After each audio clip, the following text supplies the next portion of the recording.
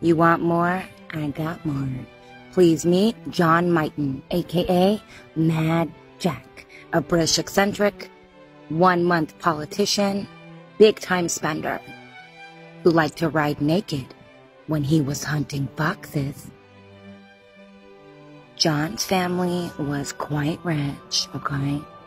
And his dad died when he was 2, so he was left the family seat, okay? And the fortune. So listen, he was sent to boarding school. He got into a fist fight with one of the principals over there, with an administrator, and he got his butt kicked out. So his family decided, well, we're going to get tutors. And he tortured all these tutors, so it was like one after the next, with his pranks. He even one time brought a horse and left it in his tutor's room.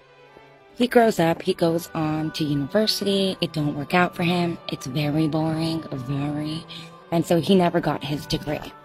He ends up in the military for a bit, not the career choice that he wanted. So he starts paying people, okay, £10 each person, which in today's money is quite a bit, to vote for him for parliament. And they do. He wins. He goes to his first political talk, and it's so damn boring that he's like, no, this ain't for me. And he left.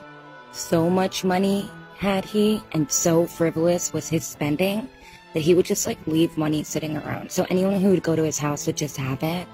He gave all of his stable boys ice skates. He had 2,000 dogs. 2,000 dogs. And his best dogs were fed steak and champagne. Of course. His horse lived in the house, yet. Anyway, his second wife was like, nah, and leaves, okay, and just runs away from him. He's going broke. His attorney's like, listen, we're gonna have to live on £6,000 a year. And his literal quote, I wouldn't give a damn to live on £6,000 a year. He ends up going to Calais, and he meets a 20-year-old woman, and he pays her £500 a year to be his companion.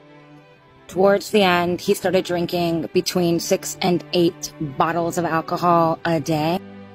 He had the hiccups. He set himself on fire to try to cure them. It worked. He was burned. He ends up going back to England, and they arrest him for his debt, and he passes in prison.